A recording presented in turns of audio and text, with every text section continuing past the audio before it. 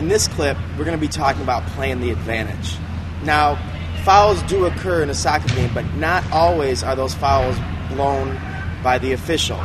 Reason being is sometimes you might have the ball and another team might foul you, but you might still maintain possession of the ball, or a teammate might possess the ball and give yourself a good opportunity to score a goal.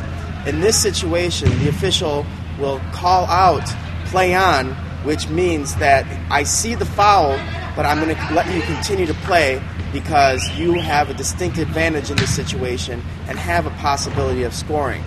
Now, say that the play is going on, there's a foul, and you touch the ball but do not get good possession, and then the other team gets it. Initially, the official might not stop because he thinks you have advantage, but once you lose that advantage, he can then blow the whistle and call the foul that previously occurred. One thing also about advantage is that when the referee gives it, he can also still hand out a card for the foul. So even though you may have blatantly taken someone out and they still maintain possession, if they don't call it right away, the referee can still award the card to you.